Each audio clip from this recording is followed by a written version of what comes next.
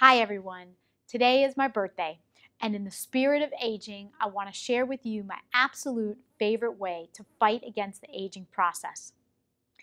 People in Japan live exceptionally long and healthy lives, and it's home to some of the world's longest living people because traditionally they sit on the floor to read, eat, talk, and relax instead of sitting in chairs.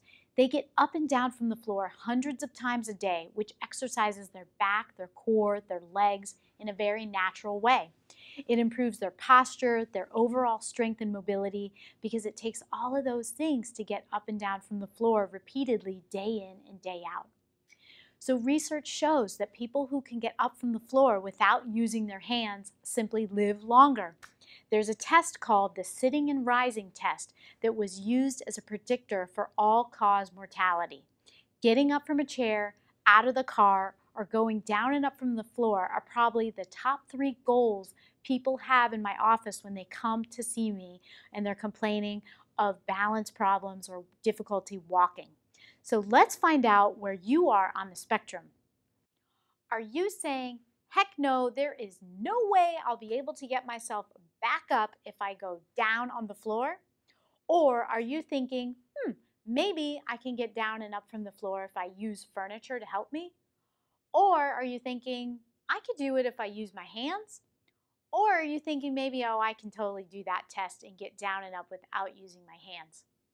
If you're in the first category, then I want you to come in so I can help you regain control of this lost ability. You are likely in a high-risk category for falling and you need immediate intervention.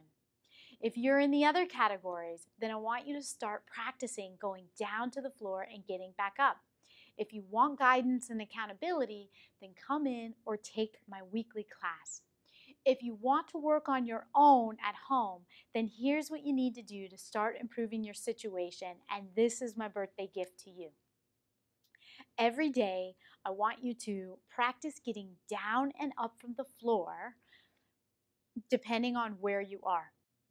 Okay, so if you feel like you will be safe and not get injured and you'd like to give this a try, then what I want you to do is try to go down to the floor and get back up.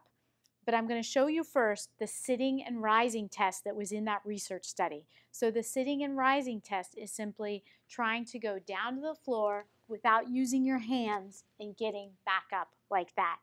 Now, if for some reason you have restrictions in your knee or you have pain somewhere and you don't think you could do it that way, but you want to test where you are on that spectrum of getting down and up, then go ahead and try a different way. Go down to the floor any way you can.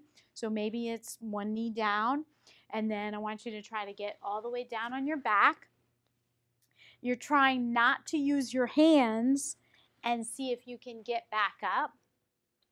All right, and just let's test and get a baseline of where you are today. Do you need to use your hands? Do you need to use the furniture? Did you need to kind of push up like this using the knees and hands to come all the way up? And we just get a baseline, and then I'm going to show you how to start working on improving that so you can get up easier with less support from furniture or your hands. So here's what you can do to start taking back control, getting better overall strength and mobility in your body to be able to get down and up easier and then ultimately live longer. So based on where you were on that test, what I want you to do is basically practice getting down and up from the floor every day as many times as you can. So if getting down and up is really difficult for you right now, then you might just start with 1 rep.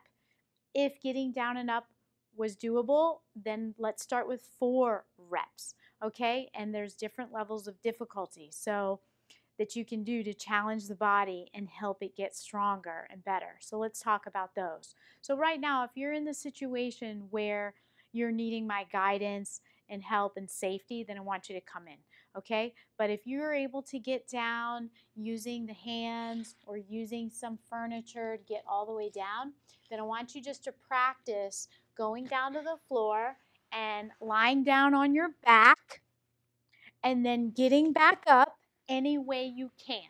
Okay, so that's step 1. You just go down, get back up, use the furniture if you need to, get back up any way you can. one time. And then if you can repeat another rep, you go down to the floor and lay on your belly.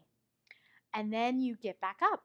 And then you can try going down, laying on the left side, then lying on your right side, and getting back up for a total of 4 reps. Every time you go down to the floor and you change the side that you lie down on, you're going to challenge different muscles, different joints, work different mobility in your body, going down and getting back up.